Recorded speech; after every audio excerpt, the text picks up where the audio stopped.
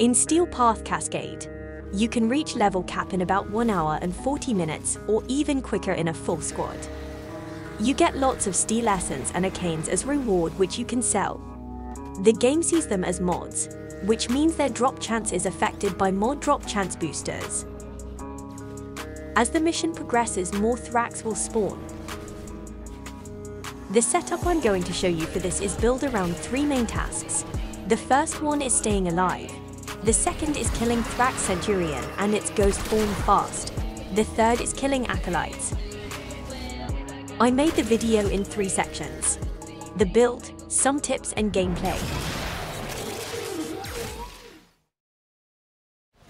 I use Ivara because her invisibility is active as long as you have energy.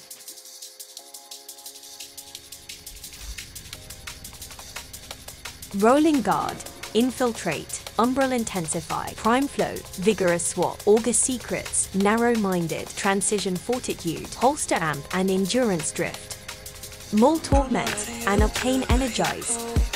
The Arcane Shards are 2 Crimson Shards with critical damage for melee, 2 Amber Shards with more energy from energy orbs, and 1 Amber Shard with parkour velocity. If you have an active ability and use Void Mode, you are not invincible. If you see your operator dies with health, that means that your frame took too much damage. Use Rolling Guard to remove all procs and get 3 seconds invincibility. The damage increase of Holster Amp and Vigorous Swap is multiplicative for thrown glaives contact and heavy explosion damage. This is equal to 225% eclipse. Power Strength is for Infiltrate, which lets you move faster if you are invisible, and for the damage increase ability. Zeta's Whisper gives extra void damage which does plus 50% damage to Overguard. It is possible to do level cap with it, however the status effect of void damage, bullet attractor, can cause problems. It works very good as long as you hit the head. If not, the bullets will be redirected to where the void proc hits the target.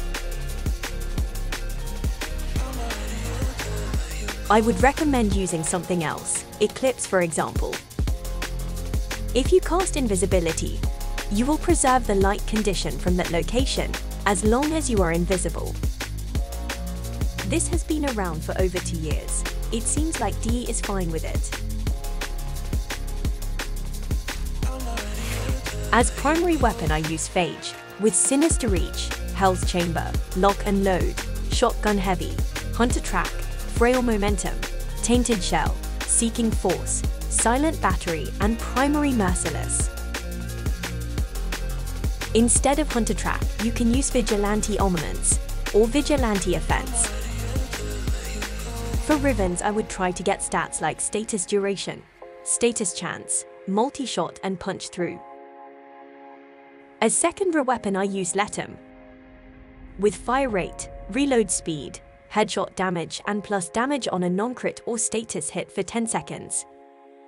The mod setup is Lethal Torrent, Frostbite, Deep Freeze, Pathogen Rounds, Primed Heated Charge, Primed Target Cracker, Primed Pistol Gambit, Galvanized Diffusion, Suppress, and Secondary Deadhead.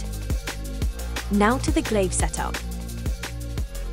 Sacrificial Pressure, Sacrificial Steel, Buzzkill, Corrupted Charge, Veil Quick Return, Killing Blow, Gladiator Might, and Amalgam Organ Shatter. As focus I use an Ivara, and its second ability Caustic Strike to strip armor, and an Ivara Wisps for extra amp damage.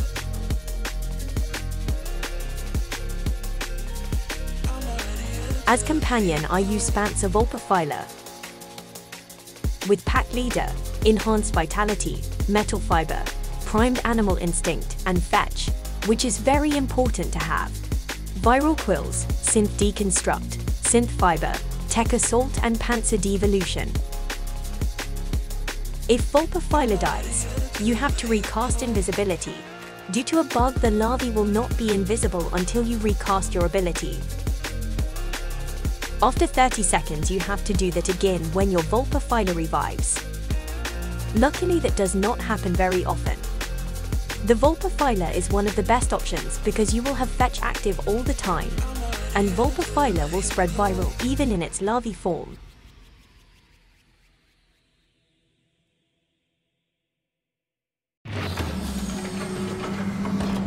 As operator I use an amp with 𝒾𝓁𝒹'𝓈, in this case with 𝒯𝒾𝓅𝓈 scaffold and a certus brace for extra crit chance, or 577. The arcanes on the amp are Eternally Redicate and Eternal Onslaught. 𝒾𝓁𝒹'𝓈 with certus brace is good because 1. It has one of the highest damage outputs, and 2. You can immediately re-enter void mode after the last shot of the burst is fired.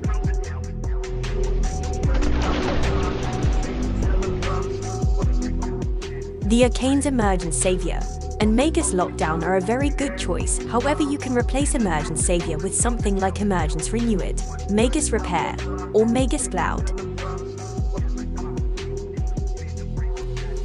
To get some extra amp damage you can go to the Orcus Relay on Pluto between 10 and 20 minutes before night begins on Cetus. Eidolon Hunters will give damage blessings at that time, which will give you 25% damage increase, amps included. Together with Eternally Redicate you have then an 85% damage boost to your amp.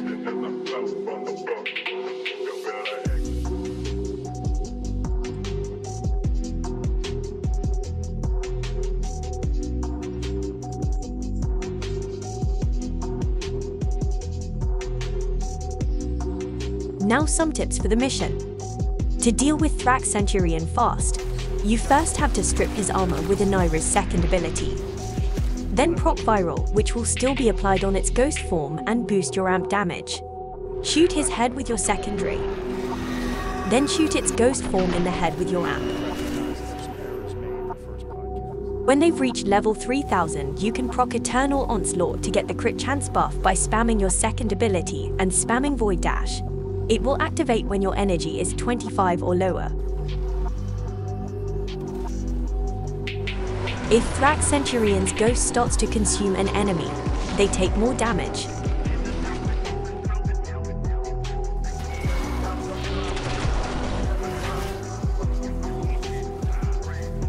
If they don't consume an enemy and you get too close, they will try to keep distance and face away.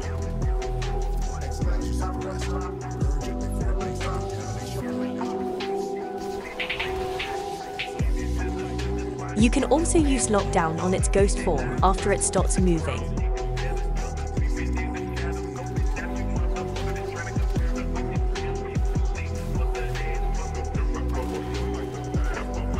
You can kill Thrax level 650 or higher without the damage buff ability, Eclipse in this case. If you are close to lose because the threat level is too high, you don't have to kill the Thrax. Move on to the next Exilizer until you have most of them.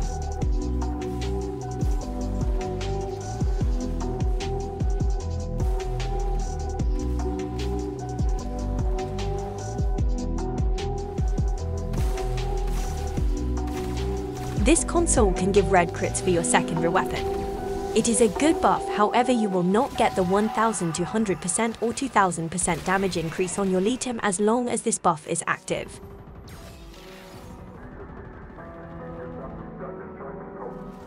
If you switch to Operator while your shield is down, you can die quickly because the enemies will attack you when you leave Void mode to shoot.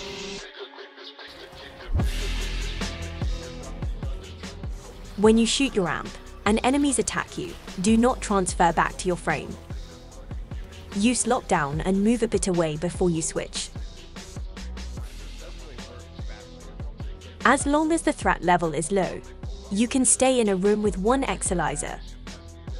But whenever you are unsure, go to the room with most Exilizers, so you always have enough time to deal with Acolytes. If you are not sure if the Exilizers in other rooms are in the same area, check your map so you can plan ahead if things get heated.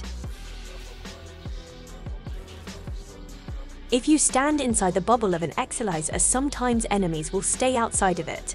If that happens, climb on something and kill them. Other enemies will now swarm you.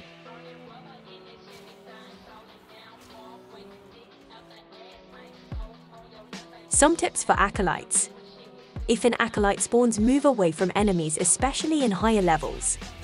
Some of them can cause a lot of trouble if not killed quickly. 𝒔𝓂, for example, he can become invincible immediately and spawn his shadows.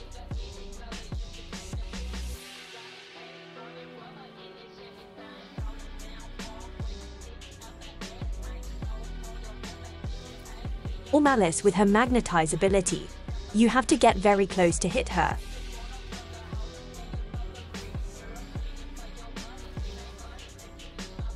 I like to use the corridors between the main areas to deal with them.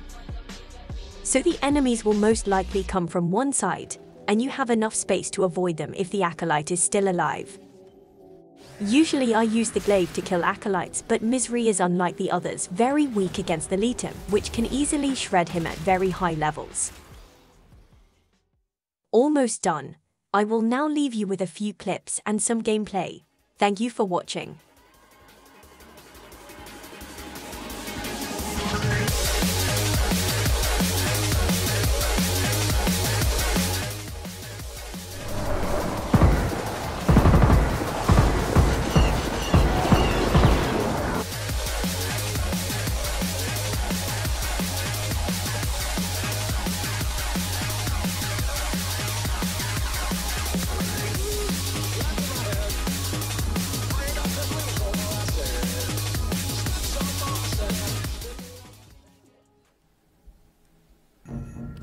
Five, four, three, two, one.